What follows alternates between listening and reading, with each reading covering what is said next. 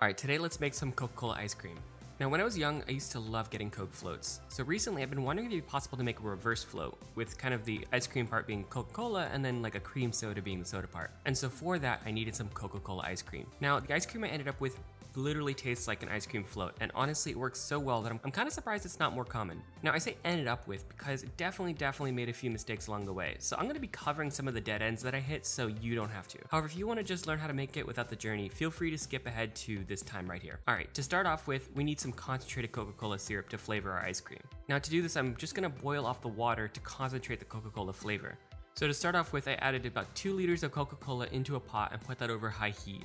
And I'm just gonna let this heat up and start boiling. Now all the stuff in Coca-Cola has a lower boiling point than water, so as the water gets boiled off, the syrup will get stronger and stronger. And well, maybe a little too strong. I let mine boil for about 30 minutes, and I was occasionally tasting it along the way, but I definitely let it concentrate too far, and I actually ended up cooking the syrup to the point where it became a candy. Now I must have hit at least the softball stage of the candy making process. I didn't measure the temperature. On top of this, something in the Coca-Cola must have burned because it kind of tasted really bitter. Now I was sort of hopeful that it would mellow out while mixing with the cream, but that didn't turn out to be the case, so it was an awful sticky mess that just was a total fail, and that bitterness never really went away. So it was back to the drawing board. I once again put a pot over high heat and let it boil down again, but this time I kept better track of the temperature. As the Coca-Cola boils, the amount of water lowers, and therefore the concentration of the syrup goes up. Now as this happens, the boiling point rises, and the temperature of the syrup will also go up. Now as this temperature rises, it progresses through different candy stages, which will kind of tell you what it'll be like when it cools. I've covered candy making before on this channel, but if the concentration of sugar actually gets high enough, you could end up with something like a Coca-Cola candy cane. However, that's not really what we're going for here, and it really seems like something burns at a temperature around 250 degrees Fahrenheit or about 120 degrees Celsius. So what we want to do is get this to the thread stage, which is about an 80% concentration of sugar and about 20% of water, minus the other stuff. And it'll leave us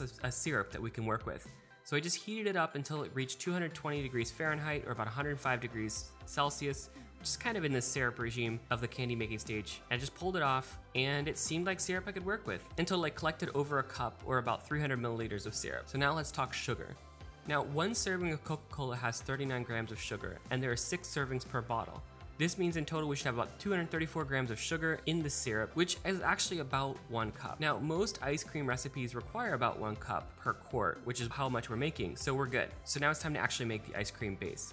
And I'm going pretty simple here. So I have 2 cups of heavy cream and 2 cups of half and half. And then I added my 1 cup of syrup and gave this a mix, saving that last little bit for just playing around with. Now the flavor here wasn't extremely strong, but it was there and it worked. But I thought it would be a little fun to make it darker so that people knew it wasn't chocolate ice cream. And so I decided to add some activated charcoal, which was a trend to add to ice cream a few years ago to kind of make this dark ice cream that was kind of popular. So I decided to add some in and mix it in, and besides being messy as all get out, it didn't really mix in super well, or at least the stuff that I had didn't, and I probably also could have added more. But what it was doing was turning my ice cream more gray, and you know, as I added more, it just kind of became a bluey gray, which was not really what I was going for. It kind of ended up the color of like Batman's like tunic from the 90s animated cartoon, and at some point to me it just became clear that this wasn't going to work. And I mean, I probably could have endured and somehow made this work, but I wasn't pleased with the fact the flavor wasn't very strong, so I was like, you know what, I can do a little better.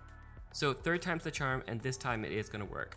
So I once again put a pot over high heat. However, this time I opted for 2 2-liter bottles of Coca-Cola, which is approximately a gallon of Coca-Cola. Now I wanted to make enough syrup to make a really strong Coca-Cola flavor.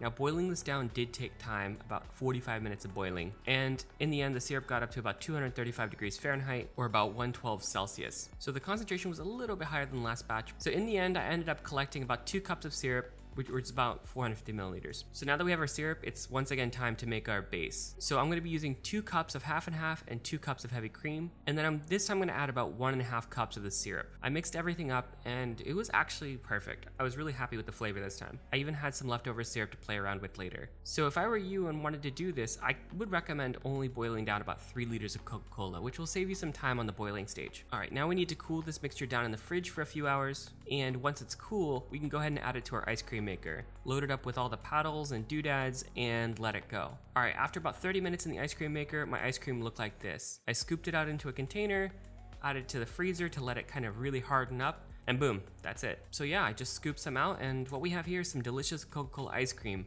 And one really interesting thing about this ice cream is that I don't normally think about this, but Coca-Cola is not only sweet, but it's also quite sour. So the ice cream has that nice tang you get from Coca-Cola and really is reminiscent of an ice cream float. In fact, it works so well, and I definitely recommend making this. All right, so that's it for this week. There'll be more videos coming soon, and see you guys later. All right, bye.